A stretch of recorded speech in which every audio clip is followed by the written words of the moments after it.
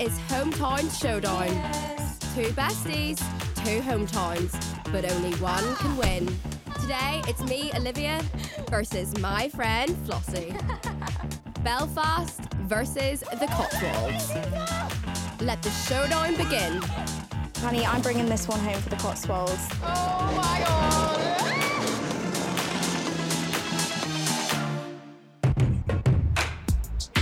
Okay, Miss Girl, where the hell are you?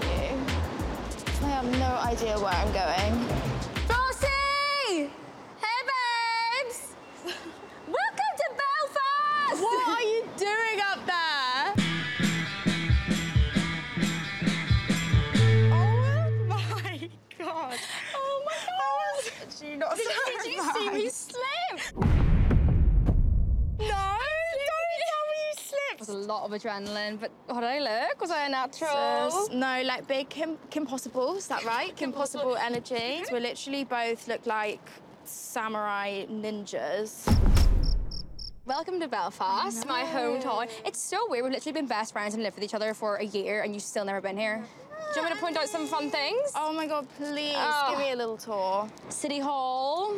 Oh, beautiful. Yeah. Kind of St. Paul's vibes. Cave Hill over there, big mountain, used to work there. That hotel, Rihanna once stayed in it. One time I sat outside, One Direction stayed in it as well. I want to get us started, but we're not taking the stairs.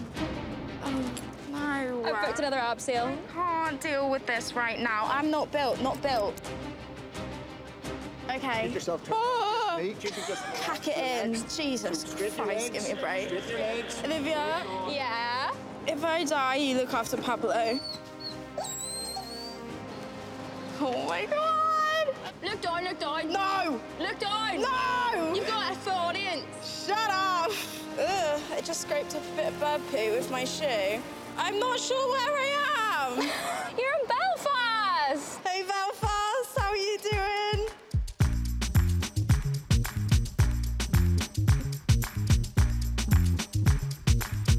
This is my favourite mode of transport in Belfast. It's like a family tradition of ours when we turn 18, our birthday party, we all come on here and have a great time.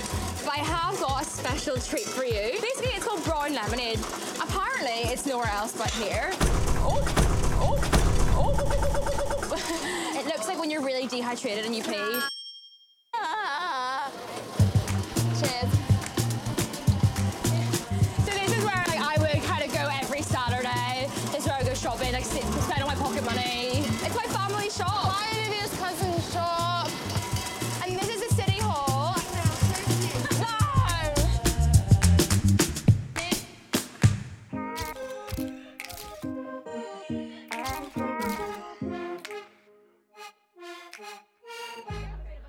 I thought we should try the iconic Guinness. It's basically this like stout that everyone's obsessed with in Ireland. Right, you get over the bars. Oh my gosh, no pressure, pouring my first Guinness pint in Belfast. I know, Terrifying. Okay. No. Stop. Yeah, there is an Instagram called Shit London Guinness. To health, wealth in Belfast. Woo!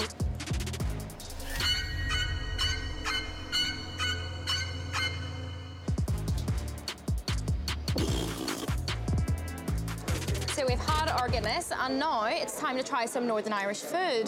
Quite excited, because I don't usually eat traditional Northern Irish food, so let's see what we've got up first. I would like to think I've got quite a varied taste palette until it comes to that. That is snot. So this is obviously oysters. Because we're by the sea, a lot of our traditional food is seafood, but I'm sorry, I draw the line. Get that away from me, get that away from me. Not today. Okay, so instead of that, we're gonna do this thing called boxties, which is like a traditional Irish pancake made of potatoes, and we're gonna like filled it with other traditional Irish food.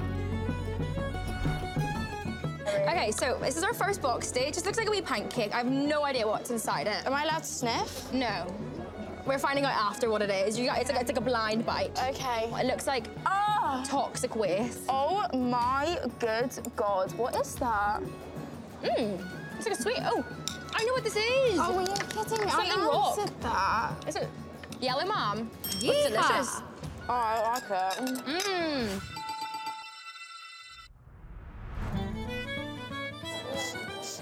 That's not smelling too fresh to me. What is it? It's really good. What is it? Like tomatoey. It's like spicy tomatoey. It is Black Fire Belfast Tart with Carolina Reapers. Is it spicy? Dare you to take a swig of this bottle? What am I doing? Oh, spiced. Oh, spiced. Spiced.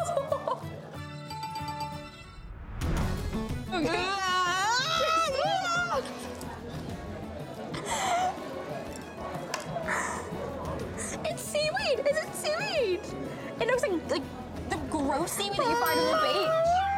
I don't even know if I want to. I've got a phobia of seaweed. If seaweed touches my foot in the sea, you know what I'm like. I literally burst into tears. That was on my tongue. You just pulled it out. You just pulled it out. Next Boxy, my hair extension. Right, Boxies and Guinness done. Time for our next fun Belfast activity. Well, Flossie, here we are in our matching tracksuits. What do you think? I think these should actually be made illegal. We're here at Mary Peters Athletics Track in South Belfast. I can definitely see little 11-year-old O-Dog millionaire bolting it around this course. Yeah, I was a runner in a track store. My parents are actually both, well, my mum mostly is an athletics coach. Here they are, Paula and Graham in their matching tracksuits. So I thought we could come here today, have a bit of fun with my mum and dad, maybe race them. Oh, the game is on. Oh my God, why are they so much faster? I'm set. Oh my God!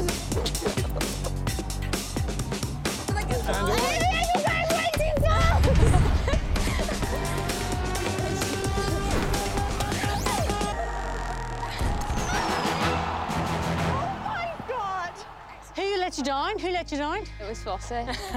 That was very impressive. Congratulations. Do we get to go on get the winners thing, number 1 and number 2? Well, Mum and Dad, great to see you, kind of. We're going to go now. We've got plenty planned, but yeah, thanks for the race. See you, See you, losers. Bye. I'm putting you in a nursing home. Well, Flossie, the day's coming to an end. I've shown you the highs and lows of Belfast. We've done abseiling, athletics. I just wanted to end the day with a bit of fun. So I've brought you to the place where all the cool kids are, where everyone wants to be in Belfast now. It looks so fun. I can't wait. Take a look at this. Super slide. Catapult. Death drop.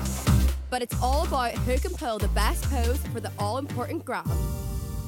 We're gonna do a bit of a challenge while we're having a laugh. And I literally cannot wait to get in. Can we go in now? Yeah, let's go!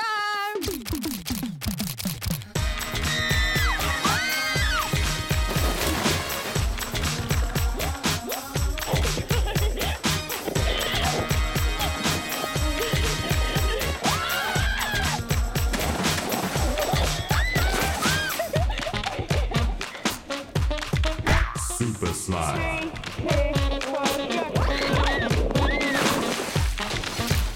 Catapult.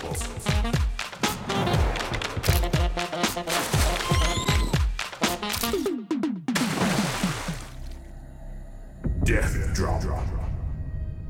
Oh, it's just gonna hurt my head. I'll go first. I don't want to do it. Really? I just don't want to do it.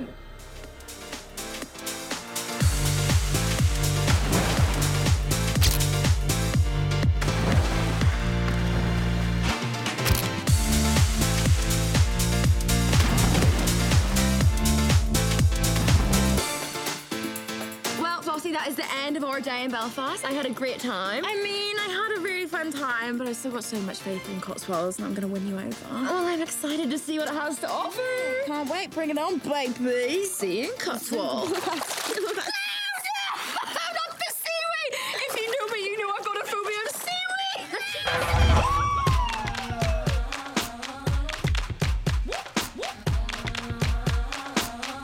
So, Miss Neal, welcome to the Cotswolds. This is where I grew up. This is where I went to school. This was where I had my first heartbreak back in year 3.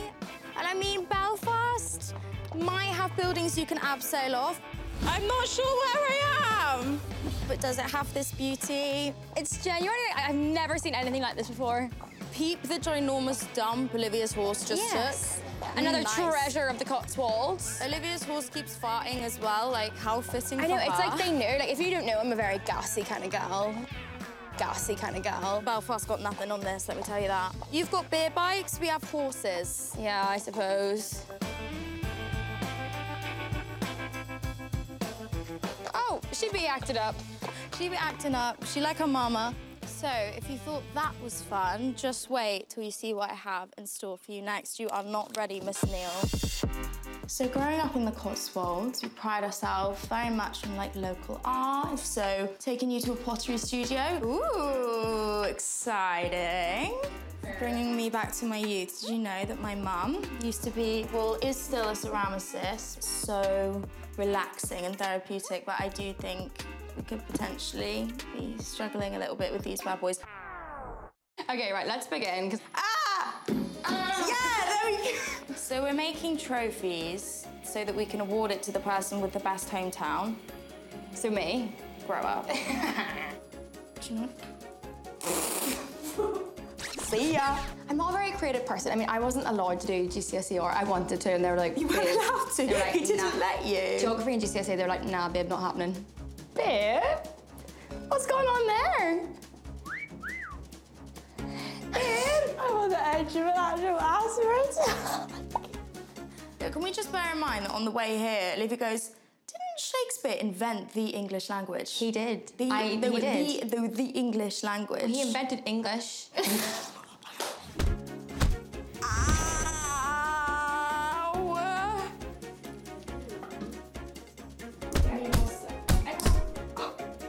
I'm quite proud of it. I mean, yes, the loser isn't that clear, and you do kind of have to squint to see it, but it's like abstract. That is one of the scariest things I've ever seen in my life.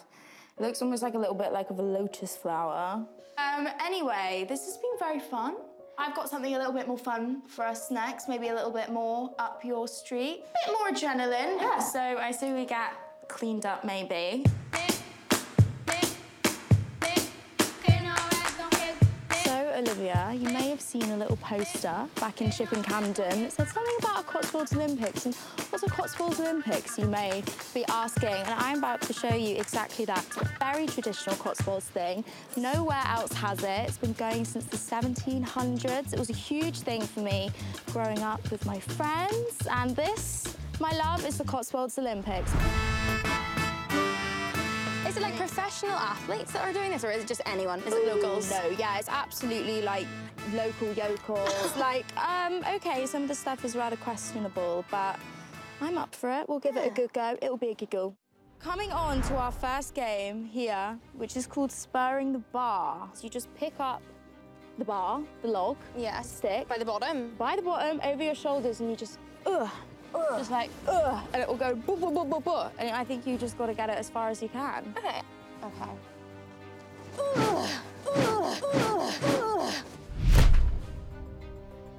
I don't know what I was expecting, but that wasn't it.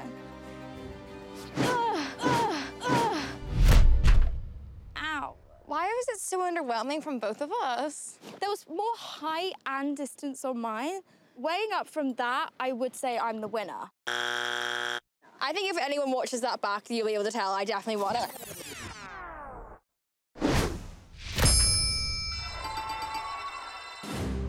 So, Miss Neil, we are here at our next game called Dwyle Flonking. And what is this, you may ask? A tea towel. Incorrect. It is a dwyle.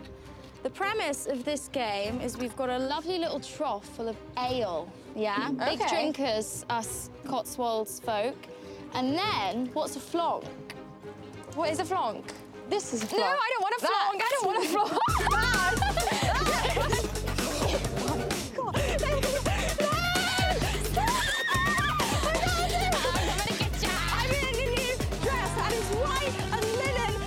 Taking it to dry cleaners if I have to. I tried to flunk it. For it. Tried to flunk it and I missed. Our last activity, and one that I am the most excited for, is a little old game called Shin-kicking. It's quite self-explanatory. You basically just have to, like, pelt each other in the shins until one of you taps out. Honey, I'm bringing this one home for the Cotswolds. This is for my people.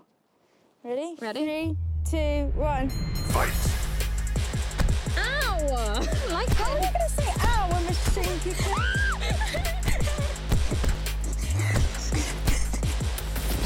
Olivia wins. Get in!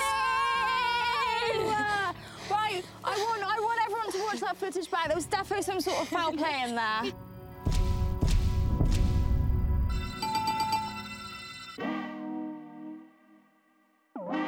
So after all those tiring games, I thought it would be nice to have a little sit down, and we're going to have some Cotswold delicacies. I have some Cotswolds wine. This cheese is called Stinking Bishop. I swear it smells like poo. It is pretty horrendous. Oh my God, it's actually delicious. Really? It's really, How can it be so deceiving? a bit like me, isn't it? Stinky, but really nice. Also have something called a mustard ball, and would you look at that? Gold. Gold-plated. Why is it hurting me?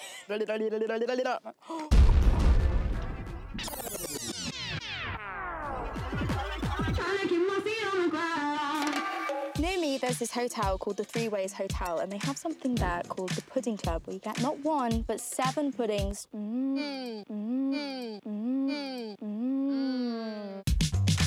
So we have brought the Pudding Club outside. Oh, it's a bit like organy. Cheers. I'm not sure. I'm not too sure either. No. Fruity. Delicious. I don't think I've ever tried apple crumble. On to the next activity, and I'm glad you've got your belly full and maybe even a couple sips of wine down you, because I don't think you know what I've got in store for you.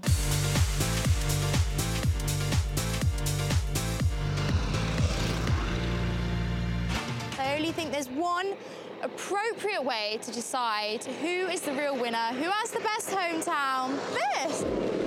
I know you've always wanted to be a pilot, but I feel like this is the next best thing. Wow. Let's do it! I'm so excited! So, Olivia, we are going to be strapped into heart rate monitors, and the deal is whoever freaks out the least is the winner. So stay calm, honey, no pressure. You're the one that was pooing yourself for the abseiling. I'm confident I'm gonna win this challenge. Oh, that's real bold of you to assume. Fully backing myself on this one.